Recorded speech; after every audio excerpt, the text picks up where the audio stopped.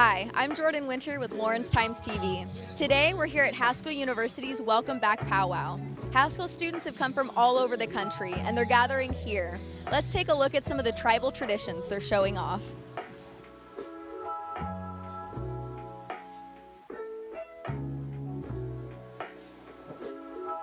Monique Mercurio. I'm with the Haskell Indian Nation out of California. I am the co-chair and community coordinator for the Indigenous Community Center, and we provide a lot of support for students during their school years here, after they graduate.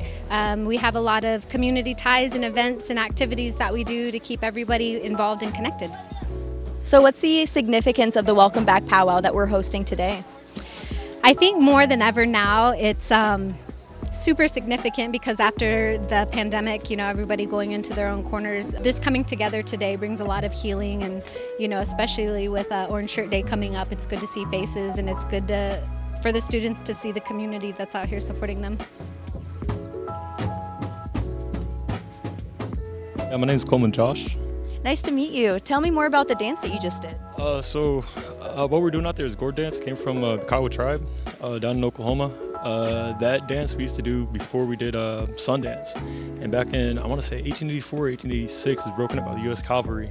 But before then, it was a veterans dance. People of prestige or that kind of proved themselves were able to do this dance. Thankfully, this dance was revived back in, I want to say 1956 at the Indian Expo down in Dark, Oklahoma, and since then we've continued on. Tell me more about what you're doing here at the event today with your booth. We're doing a little bit of fundraising. We're mainly selling desserts. We have Piccadilly's, which is also pretty well known. It's like a dessert snow cone back from where we're from, and we're trying to get that known out here because there's quite a lot of people that like, what's a Piccadilly? We don't know. So it's just, yeah. Yeah, we're trying to just spread, more of our cultural foods down south, bring them back up here, just to expand, the culture experience. Just let people know how we do it down south, and everything like that. That is really good.